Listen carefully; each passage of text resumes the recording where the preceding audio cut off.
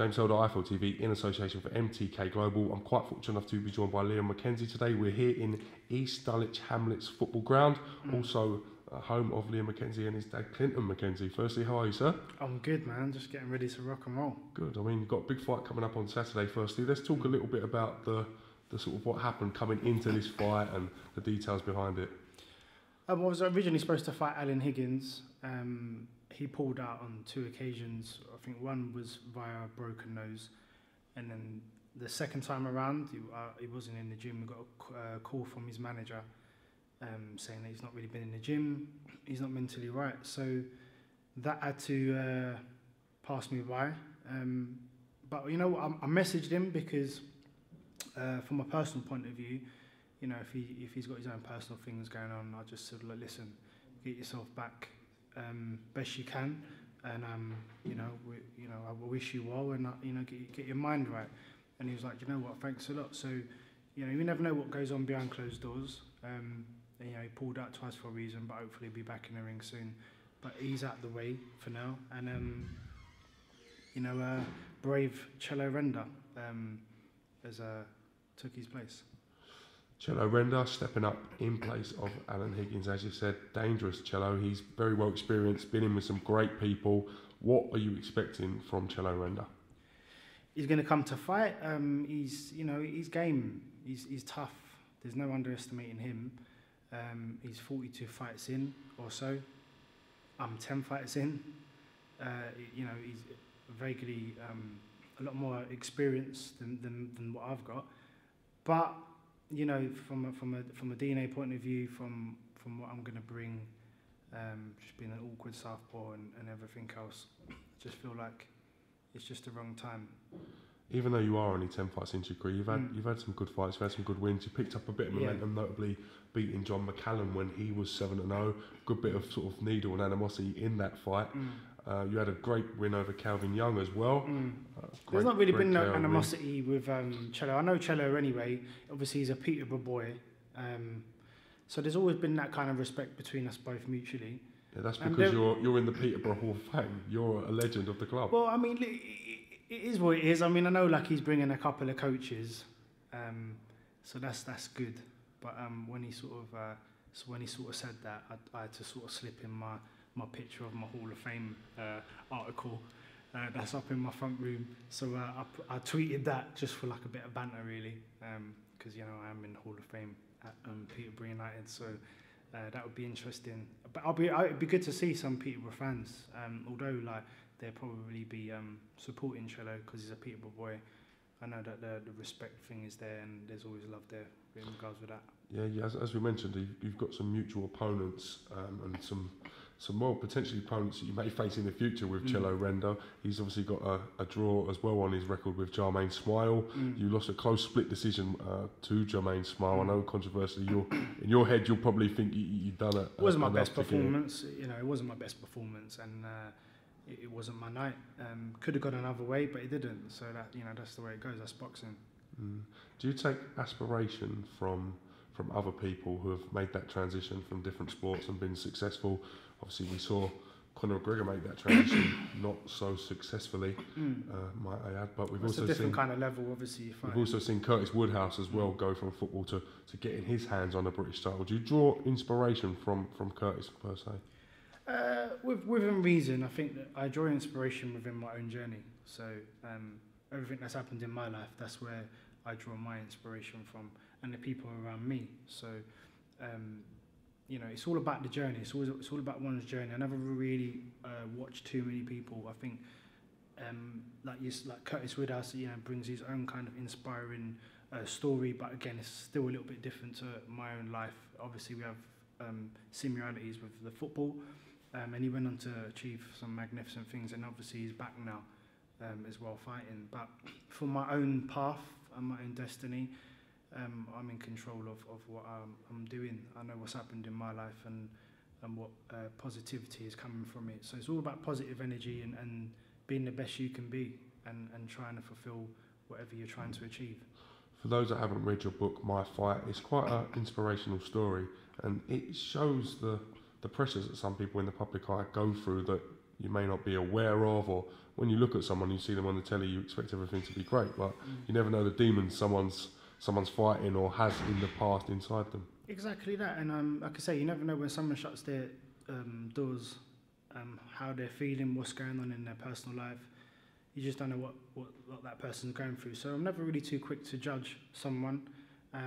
You know, like a big example, Alan Higgins pulling out twice of a fight, and you know the kid can fight. So I don't think it was because he didn't want to fight me, but you know sometimes personal reasons can get hold of us, and you know if we're not mentally right, especially in this industry, then you know we have to really think about things. So we have to be very delicate to how we approach people, just in general. You seem like you're in a very good place, both spiritually, mentally, and physically. You don't look very gaunt. You look all right at the weight for the fight. I mean, what's been a highlight of your career so far, including the football, the boxing, and obviously being in Boys to Men?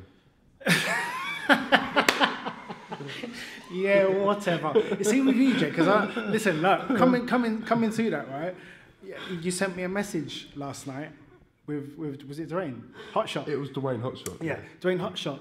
So listen, although Dwayne's my boy and that, we don't look like each other. So you're trying to sort of like say, oh yeah, mate, like, is it because of the beard or the bald head? I just saw the thumbnail and I thought you'd done a great interview. I was struggling to tell the difference between you and Dwayne we're not all the same. Hotshot Sinclair. We're from South. We're representing in different ways, but whatever. Anyway, my highlights in my careers, there's been a many. Obviously, first and foremost, making the transition, having my debut at the age of 35, that was a really big deal because we never know what way it's going to sort of go.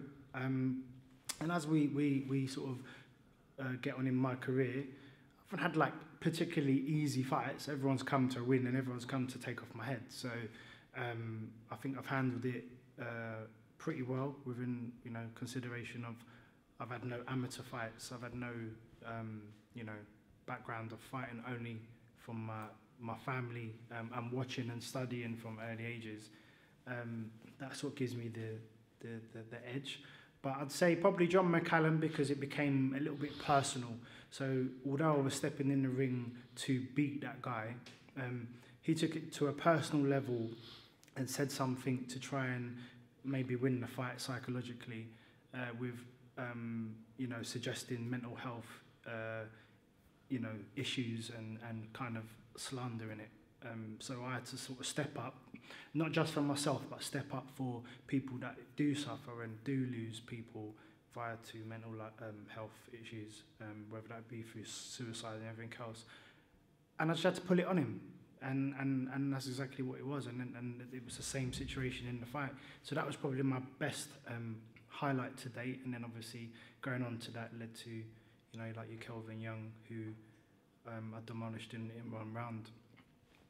That's it, that was the end of that. Now, you may not have had that amateur experience or that experience, well, but it's kind of untrue, Leon, because I remember being a little fat kid in your dad's gym at about 10 years old, in Ernhill above the Half Moon pub, and I remember seeing you coming in regularly, sort of training in your Crystal Palace kit and stuff. You would have probably been about 31 then. I remember you sort of coming in, and so you've always been around it. And I mean, your Uncle Duke and your dad are both been professional boxers, professional trainers, and involved heavily in the sport. So you have got an advantage on other people that may have started boxing later, shall we say. Okay, well, I think it's more of okay, I was training, but to correct it, I wasn't fighting competitively. I've never had a competitive fight, so it's always a little bit different. You know, you can spar all you want and you can be in the gym all you want, but until you actually step in, then you really see what's going on. But you know, I can, you know, I'm tough within reason, and you know, we're at some point I'd say some ability to really shock people still. So even like I'm 40 next year.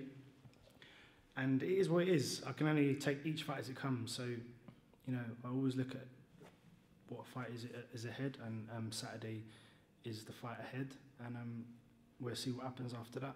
You are quite young, 40 though. I know you've kept yourself in good nick over the years, especially with the football and stuff. Take away the rubber knees, you're pretty much in aesthetically and physically good condition. As you know what, Jay, it's good days and bad days. I've got 5 kids. I've had 2 divorces. Trust me, it sometimes catches up with you. So some mornings I'm like, oh wow, Like, you know, it's a lot of juggling to do. So sometimes I do feel like I'm 40. And the training don't get any easier. It's tough. It's really tough. But we're still going. I think I'm in best shape I've been in since I started boxing. I'm calm. I've matured a little bit more. Anyone that knows me and that sparred with me and trained with me and even to a certain extent fought me will tell you the truth.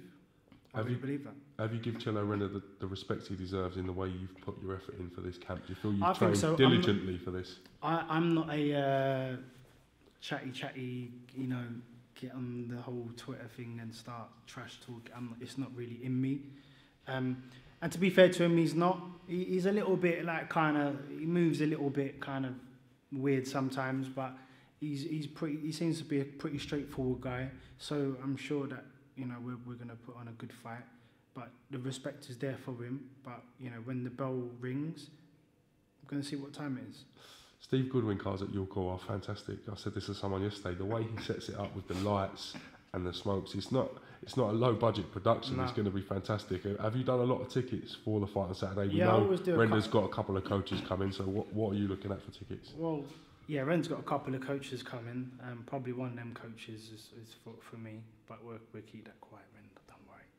But I always do okay. I'm not a massive ticket seller. That's probably why, you know, you don't see me fighting at like on big shows. But like I say, my journey is what it is. I always sell sort of a couple of hundred anyway. So you'll hear my people, trust me. And I'm excited. I'm calm. I'm just ready to roll now, man. Have you got a fight prediction for us at IFL TV for your fight with Cello Renner on Saturday? I never predict, but I will do everything I can to win. It's all about winning. No matter how I do it, that's how I'll do it. Whether that be knockout, stoppage, points, as long as I get the win.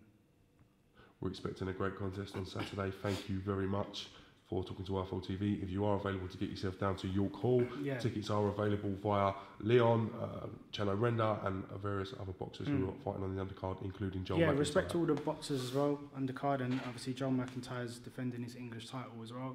So we sparred together. He's a tough cookie, so I'm hoping he'll be victorious for that. And my boy Grant Dennis, who's fighting again as well, Southern Area champion. So yeah, it's going to be good. I actually interviewed his brother Jordan Dennis yesterday. Yeah, Jordan's cool. Yeah, he's a nice humble kid. Yeah, and he can fight as well. Good people. All right. Well, we expect a great fight on Saturday. Thank you very much, Leon. Great to get you back on the channel, mate. And we'll see you then. Thank you. Top man.